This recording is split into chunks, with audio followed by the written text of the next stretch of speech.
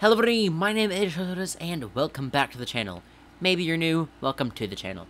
Today's video is a little quick and a bit thrown together, but I figured I'd hop inside of Welcome to Bloxburg, throw together these three walls, and kind of talk to you about how to improve your exterior decoration of your house, or for this, it's just the front porch. So you can see all three of these walls are very similar. We've got a 2-wide path going directly to the front door.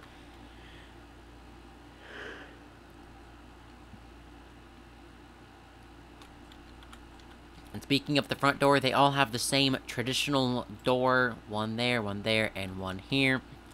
They've all got the same window, traditional or standard window.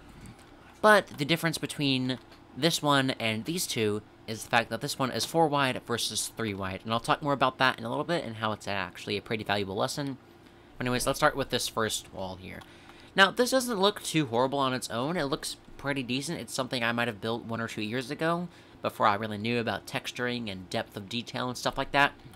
But it doesn't look too bad, you know, if there were an entire house behind this, you know, whatever. I mean, obviously your house isn't going to look like that, but if there were an entire house behind that, and maybe it was a tiny house or something, it would definitely look really good. But we can make it, whoops, we can definitely make it look a lot better. Let's move on to the next one. So this next one, you can see, looks a bit better.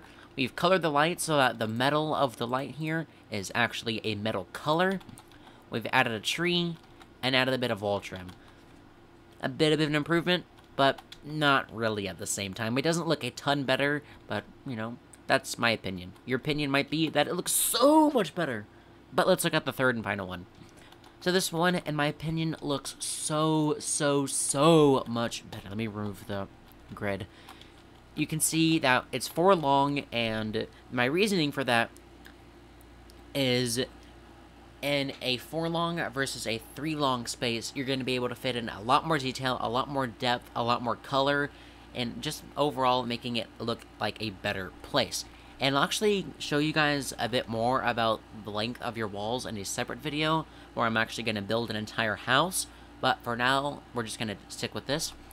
You can see that this area's got the same front door, the same light, but we've got these plants here, we've got the window on a separate wall, we've got this.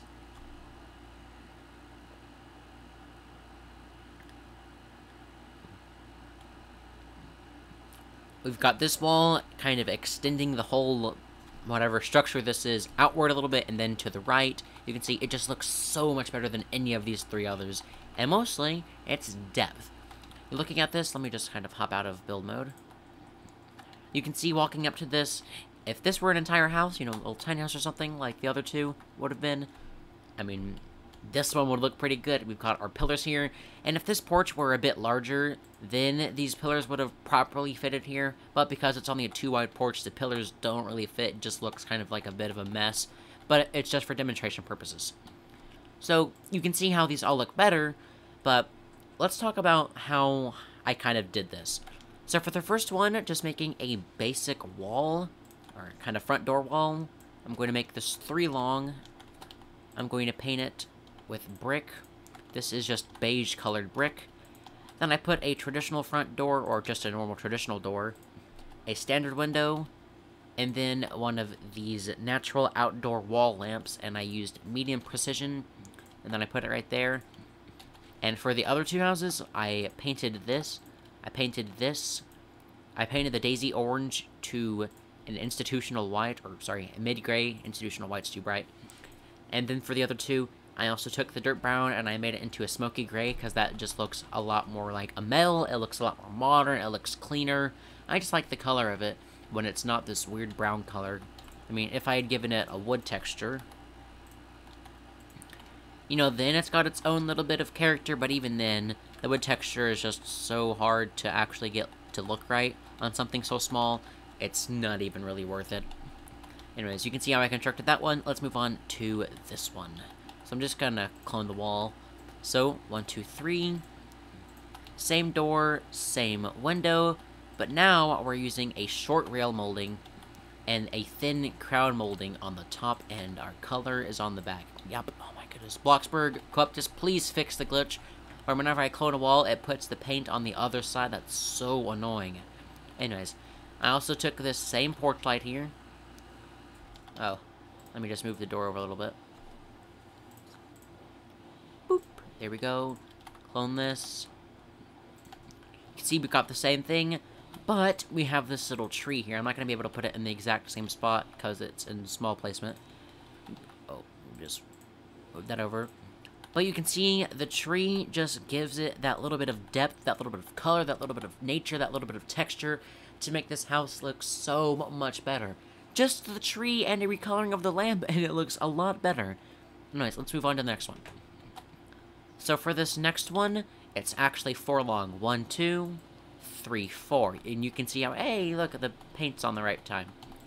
So for one 2 wide portion of this, I only put a window. And for the other portion, I put the door, as well as the light. I'm sorry if you can hear the chainsaw in the background. Trees fell near my house during the hurricane, and they're still getting chopped up.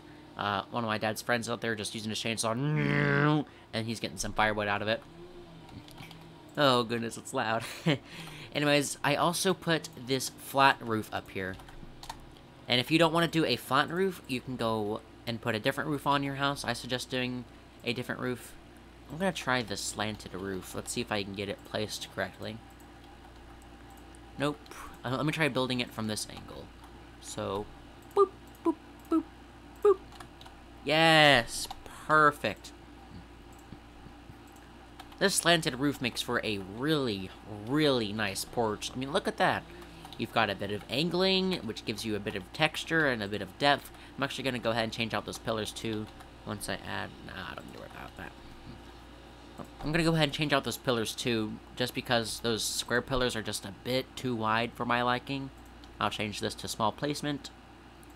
Place that there. Place that right there. That looks pretty good. Oh, my voice cracked. That looks pretty good.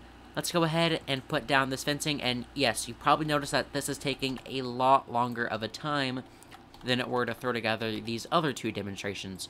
And that's kind of the whole thing with Bloxburg. Things sometimes take a lot of time to do, but they're very rewarding because you're going to get great results that look amazing. You can see I kind of took off the symmetry of that, put the flower over here, and then put the 2 bushes over there, or natural plants over there. Anyways, I guess that's it for this video. I'm going to go ahead and undo those.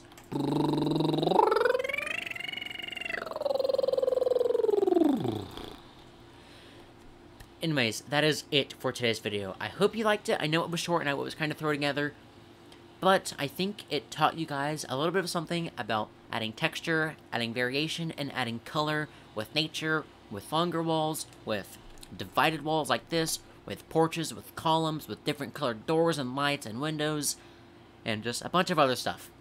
Thank you so much for watching. If you like this video and you want to see more Welcome to Bloxburg and Tower Battles content, please consider subscribing to the channel. I love you guys so much. Have a great day. Bye-bye.